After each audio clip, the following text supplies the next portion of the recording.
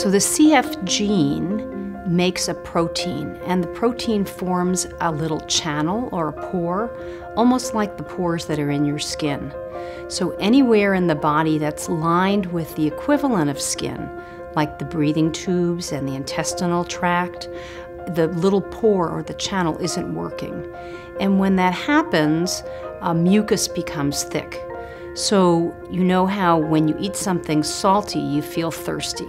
So it's a law of the body that wherever salt goes, water has to go along.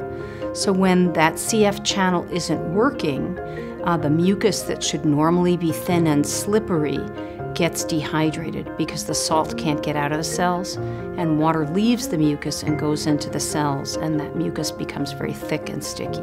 One of the great things that the CF Foundation has done is to recognize that this salt channel or ion channel is a protein, and that you could use small molecules to change the way the channel works.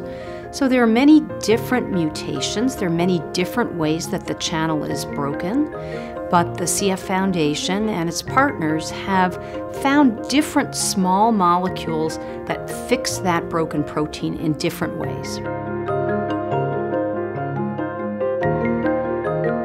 Some of these new medicines are wonderful. They make a big difference in people's lives, and as somebody who's been taking care of people with CF for a long time, that's what we want. We are looking for medicines that make every day for someone with CF better. Fewer symptoms, better able to lead the lives that people want to lead. If you want to participate in a trial, I suggest you go to cff.org.